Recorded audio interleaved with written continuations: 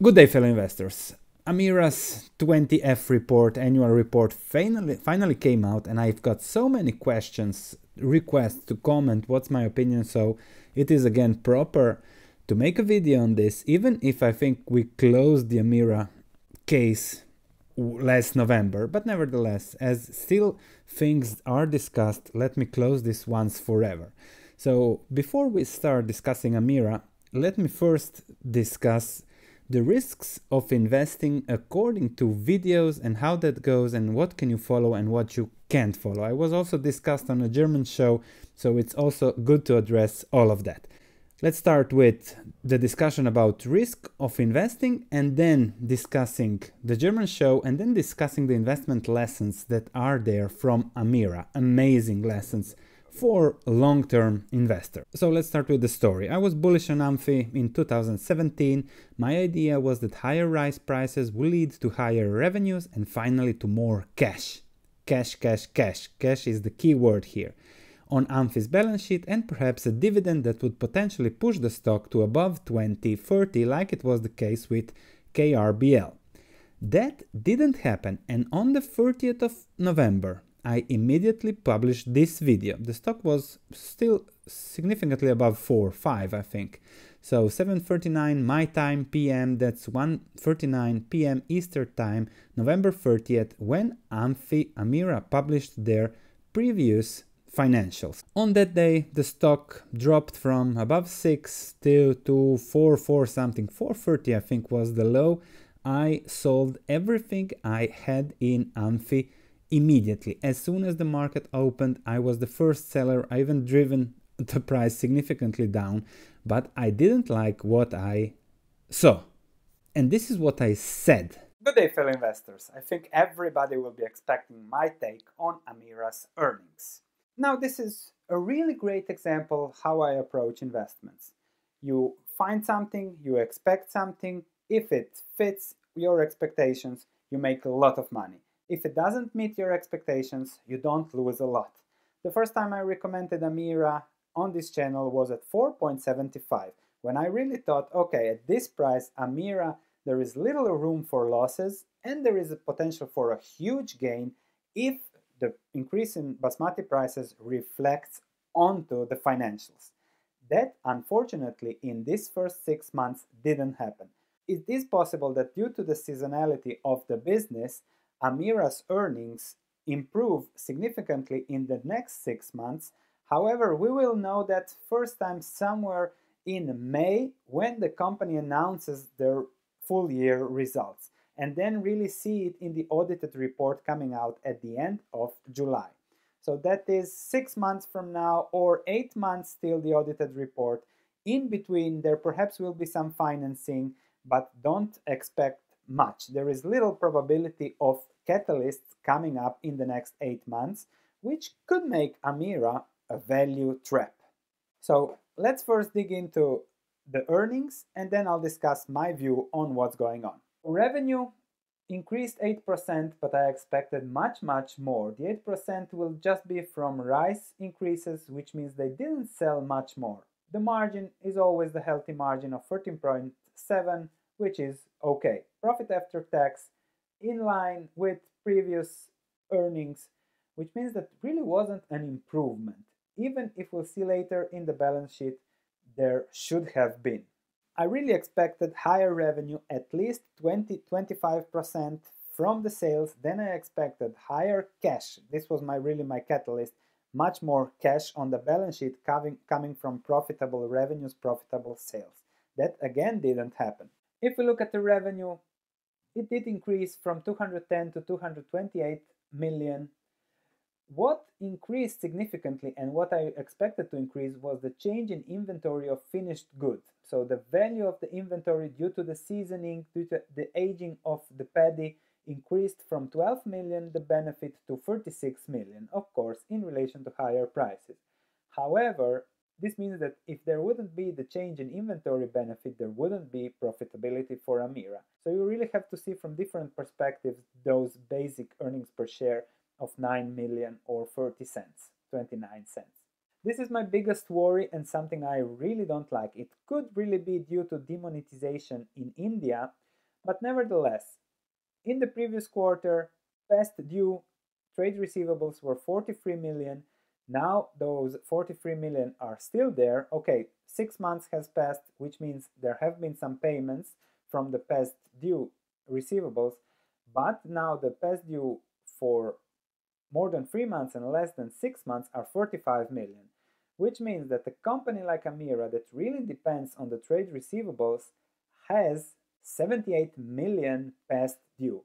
78 million is $2 per share almost, which would completely change how Amira looks. This is a catalyst to look at in the next earnings. If Amira manages to get paid in time, the debt would be much lower, the debt cost would be much lower, profitability would be much higher alongside the debt financing. So I really don't like the earnings. I hoped it would be better, and that growth has been my catalyst for holding Amira. Such catalyst didn't happen.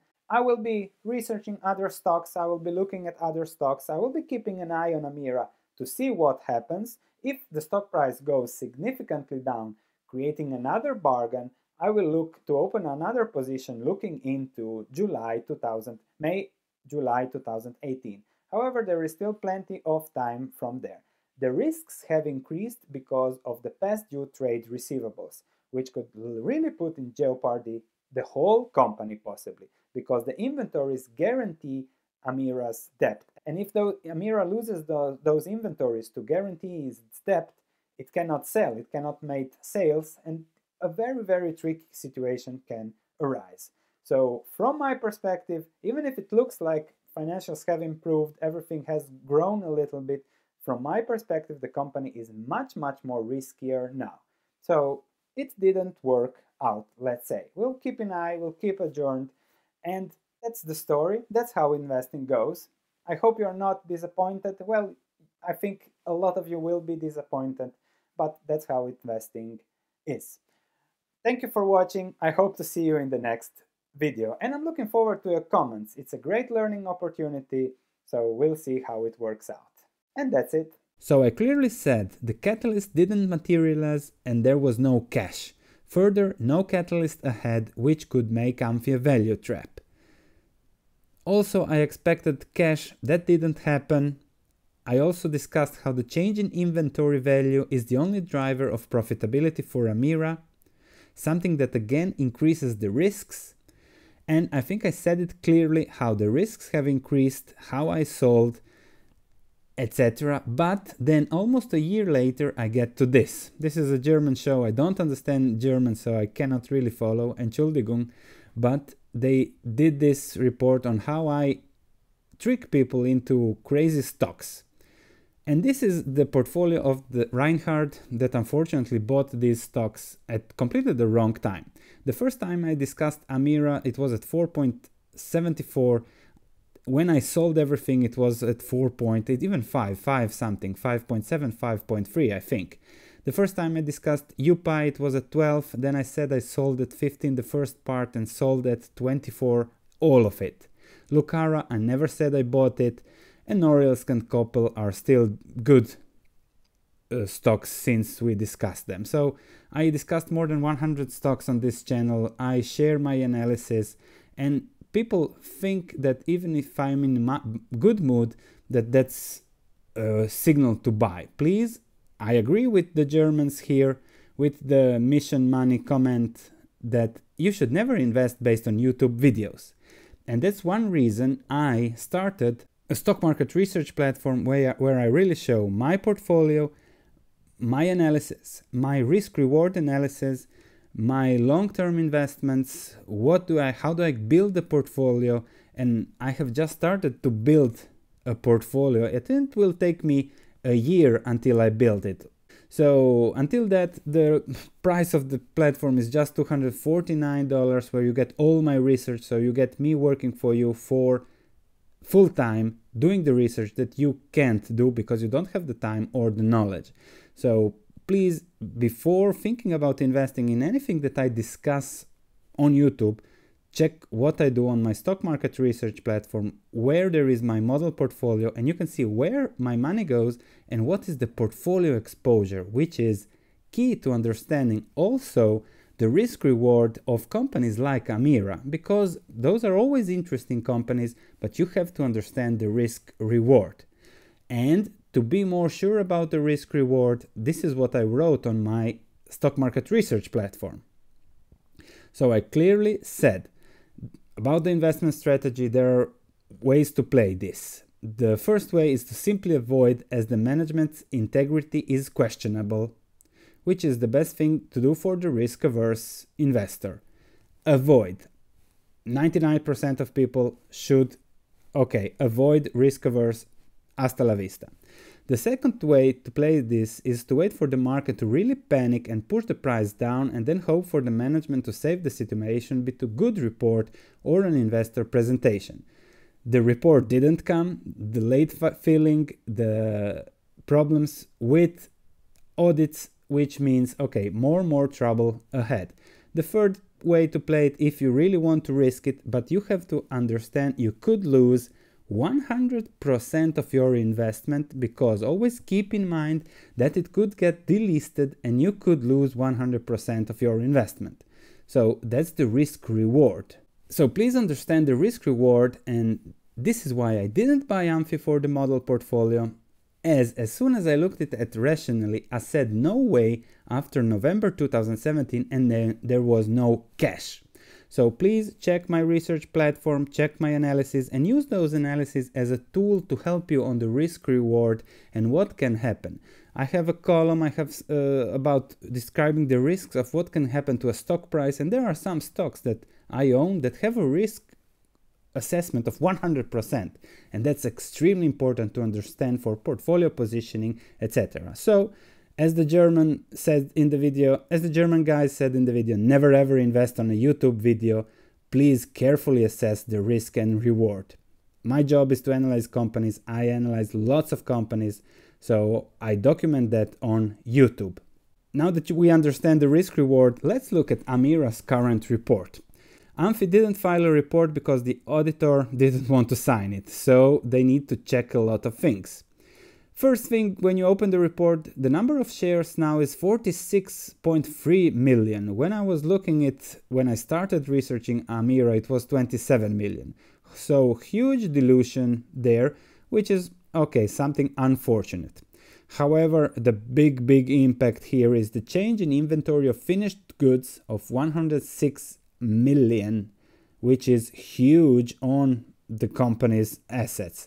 So the total impairment of the inventory was 133 million, so 134 million, so one-time provision for impairment of inventory. So their explanation, we'll get to it later. Let's see other things as I went through the report. So of course, the main risk is always the indebtedness that increased even in that time. Then something changed in the revenue, where they used to book as revenue, now they booked something as commission, so 93 million in revenue less from an accounting difference, and that 93 million in revenue increased other income from 0 to 5 million. What's that? 5-6% margin on a commission job. It shouldn't be recognized as revenue, but you can get across that as it was profit. Other income increased 5 million. Now the big thing, and this is really huge. Cost of materials, including change in inventory of finished goods. And here they say, notably the group recognized provision for impairment of inventory, being one-time expense for the amount of 134 million in fiscal 2018. We carry inventories for a regular period of time, at times upon careful consideration. The inventories are written off in their natural qualitative deterioration. However, this year we identified certain deterioration in quality of inventories, primarily due to a large number of warehousing facilities spread across India. The mismatch in cash-to-cash cycle and sporadic unfavorable weather conditions. The management believes these are one-time events driven largely by macroeconomic conditions and also by uncontrollable external factors. This deterioration in quality of inventory results into higher percentage of broken rice content upon processing. The management has decided consciously and conservatively to recognize a provision for impairment of inventories of 134 million, considering the adjustment in its realizable value. When I read this is pure bullshit. I'm happy I sold when the higher inventory and basmati didn't turn into cash because it was fishy and strange that it didn't with basmati prices going up 50%. Now we know exactly why that didn't turn into cash. This is the reason they didn't have the inventory. They had broken rice across India. So that's where the company blows up. So Amfi in the past was piling up profits in non-existing inventory over the years. And here is where the trouble begins for Amfi. The inventory was the collateral for the loans from Indian banks. Without that, now that the banks know that, the debt will be problematic going forward.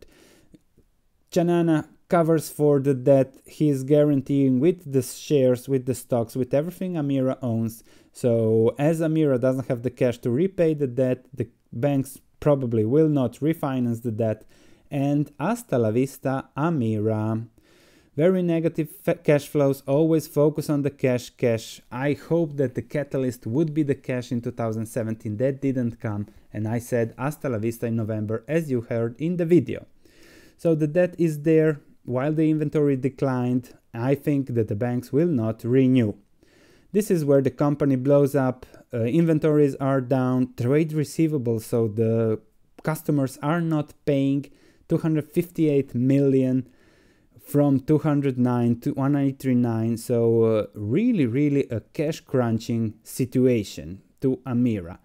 And the trade receivables are also very questionable. Why are they not getting the money? We have seen inventory, I don't know if I should call it fraud or not, but 130 million in inventory, you don't lose it overnight.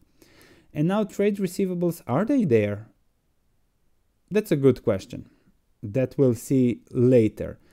And that was also risks that I mentioned, extremely important in the video last November. So inventory down, receivable up, debt to cover the bad trades. It's not. So what to take out from this? First is agree with the Germans, never invest on YouTube videos. Secondly, cash is king. Thirdly, low debt is king, because that really makes a company blow up and makes the management do crazy things.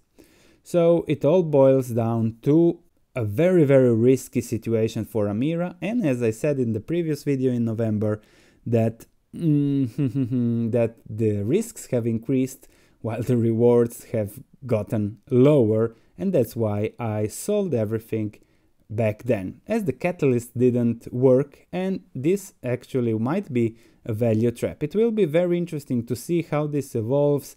How will shareholders be protected? How will the land be sold? At what price? At what will the banks get?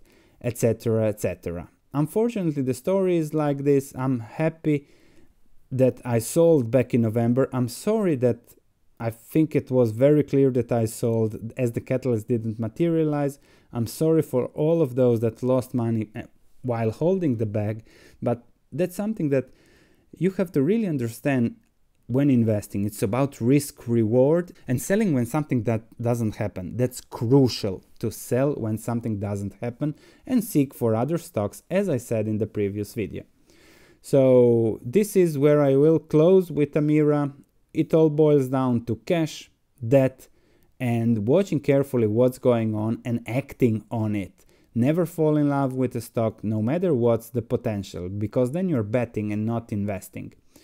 So also, I remind you, if you want to invest on anything that I do, please check my stock market research platform with carefully detailed risk-reward analysis and portfolio exposures, which are the key to show you, okay, if we risk something, how much do we risk? And you will be surprised by seeing my portfolio and especially the cash allocation at this point in the market.